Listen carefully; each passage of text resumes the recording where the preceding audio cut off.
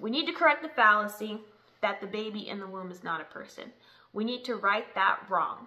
We need to re-embrace the humanity and the personhood of the preborn. Another truth that we need to highlight is that there's much stigma behind abortion that often gets swept under the rug. The ugly truths behind abortion are being hidden by abortion supporters. Of course, they like it that way. We also notice that it's a bit of an Achilles heel for the other side.